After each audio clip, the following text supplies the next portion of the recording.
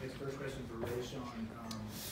What was working for you in the second half that wasn't in the first? I mean, you didn't have any points in the first half, and obviously made a lot of shots in the second half. What was working for you in the second half? My teammates, my coach, and the coaching staff just always keeping a positive vibe with the whole team and just telling me to keep my head in the game and let it come to me. You know, don't rush it.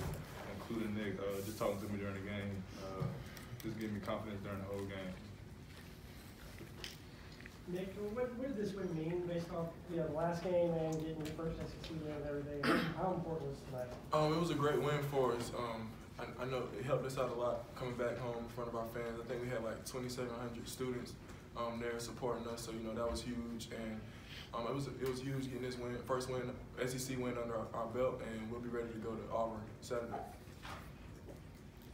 For both guys, you talked a lot about this year about building on momentum and handling success. You have a halftime lead today. You outscored Vanderbilt, I think 11-6 in the first few minutes. You outscored by 18 over the whole second half. What allowed you guys to, I guess, not have those second half collapses that you've had throughout the season? Just talking to the team, just be positive with each other, and the whole team just come together. Really, we all talk to each other. Players on the bench talk to each other, players on the court talk to each other, and the timeout we talk to each other at the same time. Just keeping it positive and nothing negative during the game, just to keep that lead. Because now we're starting to grow on that. We starting to know if we come up with a good second half, we know we can play with a lot of teams. So that's our main focus. Yeah, like Rayshaun said, just to piggyback off of that, that's something that we really try to focus on. We struggled with it throughout the year, and like tonight, we did a great job of just coming out in the second half, staying focused. Nicholas, you led only 56-55 when Coach Green called a timeout. Put you and Derek back in. What keyed the decisive run there? I think it was like an 18-2 run that came away. I think just coming in, bringing intensity, feeding off of my teammates, and then I think a lot of guys started knocking down shots. It was huge.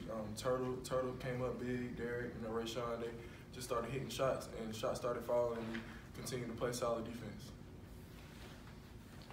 Rayshaun, three-point shooting for this team against Tennessee. You guys struggled early in this game. You struggled, and then you guys got really hot towards the end when they were weighing on your tail. How important is that part of what you guys do? It's our main focus in practice. We know we had to get better, and our main focus was just hit shots and get better at it in practice. Just knock down shots that we know we knocked down. We did for the last 8 to 7 months as a team. So everybody getting confidence back. And just tell them when you hit a shot, great job, and if you don't, you'll get the next one. So that's our main focus. Never bring nobody down. Just inside for both of y'all, just inside 10 minutes, you guys got a couple of consecutive three-pointers and turnovers, and that kind of sealed the game right there. Around that time, what were y'all saying to each other? What was Coach Green saying to you guys? What was the conversation like? Was that sort of like the dagger moment for y'all? Yeah, we just wanted to finish the game strong. We felt like we want to just keep pushing. Like right then, we put a nail in the coffin. Some guys hit some big shots, and we got some big stops. Including that, we being coaches on the court with each other, helping each other out. The 10 things that the coaches don't see, they're just talking to each other when we come back to the sideline, just tell the coach what's going on, and they'll adjust to it. So that was our main focus. Yeah, I'll go ahead. One more thing, I just want to give credit to Coach Amir and the GAs and the coaching staff. They did a great job with the scout, with Vanderbilt, scout team, everybody. I know you kept talking about everybody staying positive, but was there a sense? I mean, were you getting frustrated after the Tennessee game in the first half tonight? Did that happen? I'd say the Tennessee game, the whole team was frustrated. I was frustrated because we played bad, and the first half, I think I was letting it linger in my head, but then I sat on the bench and just thought about it and let it go. The second half, I just came out with a positive attitude. Any more questions?